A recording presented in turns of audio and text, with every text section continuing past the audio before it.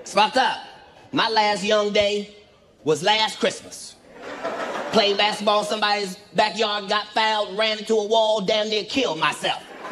And I thought I had saved myself because I saved my face with my arm. I saved my face with my arm. But when my arm hit the ground, that bitch sounded like Transformers. It said...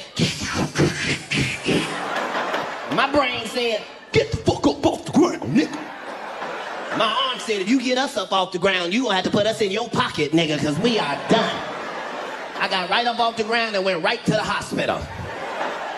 Now, white people, I know that don't sound amazing. If you get hurt, you supposed to go to the hospital. But as a nigga, if you get up off the ground and go directly to the hospital, that means you thought you was finna die that day. I was in the hospital looking at the doctor in the eye. I was holding my arm like a baby. I said, I don't know what you finna do. But every time I blink, it feels like somebody is tearing my arm out the socket. He said, don't worry, I'm gonna put you on some medication. I said, wait a minute, with all due respect, I've been smoking the best weed in the country, and medication is not gonna get it. He said, you do your job, let me do my job. He wrote me out 2 prescriptions. One for Tramadol and one for Percocet.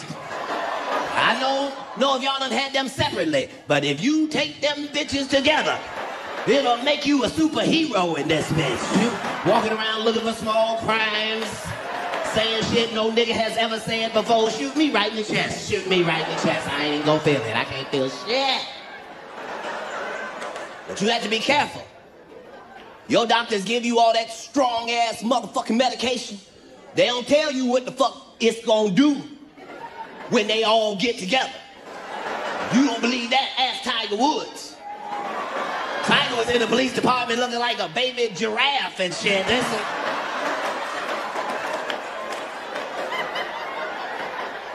One, two, three, 4, 5.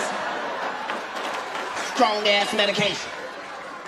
Gotta be careful out there. It's a new world. Myself, I ain't getting in no more motherfucking trouble for shit. I know what administration this is. I ain't doing shit. I done joined the Boy Scouts, the Jehovah's Witness, the Amish,